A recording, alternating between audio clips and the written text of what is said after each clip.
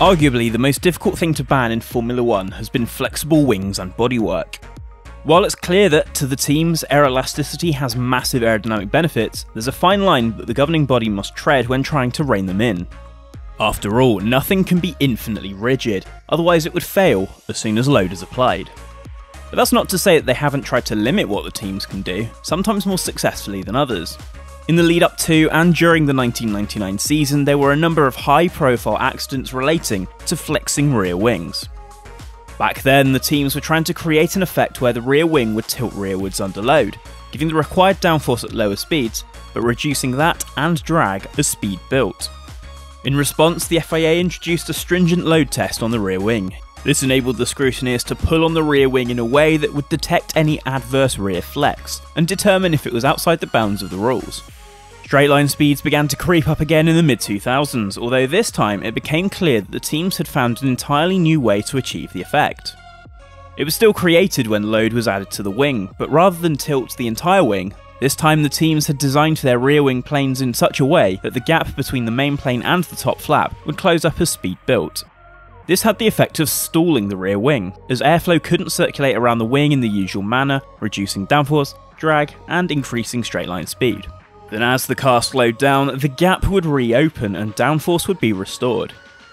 Formula 1's technical working group had already conceived a method to prevent this and had proposed it would be introduced in 2007. But with an increase in Flexi-Wings across the grid causing concern and the expectation that it may get out of hand during the 2006 season, the FIA introduced slot gap separators from the Canadian Grand Prix. These separators were seen as a simple way of preventing the gap from closing as more load was applied. The two types of flexi rear wings weren't necessarily banned per se, the FIA just amended the regulations so that they wouldn't be allowed anymore. That's kind of the same thing, right? The next big scandal to hit Formula 1 over flexible bodywork seemed to have Red Bull in the dock at every conceivable turn, as the team often seemed to be singled out over its flexible front wings. In reality, it wasn't a Red Bull only witch hunt from the FIA, but the team appeared to have the best handle on how to apply aeroelasticity to the front wing, while also being able to defeat the FIA's load tests, and they were the ones who always seemed to be hit hardest when changes were made. The load test is, after all, a static test, meaning that if you can design your wing in a way that it can flex beyond the load limit when out on track, the FIA can't penalise you. Therefore, Red Bull and subsequently every other team began to exploit that fact, using aeroelasticity techniques within their front wing designs with the express intent of circumventing the load tests. Each team went about it in their own way, given their understanding and development of the technique, but by and large the teams tried to design the wings in a way that allowed the outer tips of the front wing to reach towards the ground. This effect would magnify the downforce being generated and, as a consequence, also change how the airflow was pushed around the face of the front tyre, altering the shape of the wake created.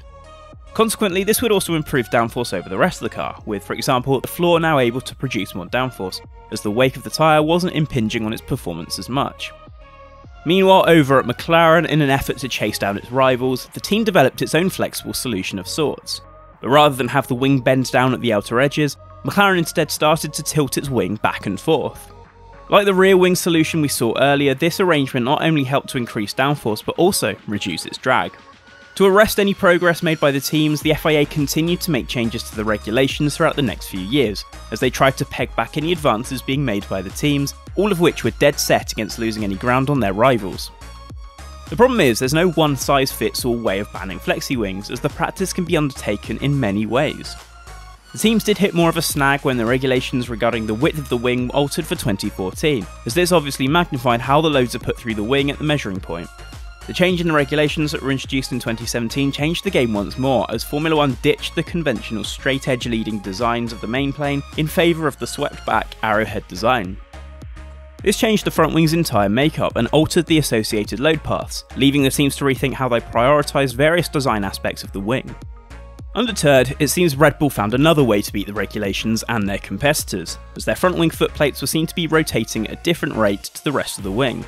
This allowed the decoupled footplate to interact with the airflow in a different way depending on the speed of the car, and alter the shape, speed and direction of the vortex shed from it.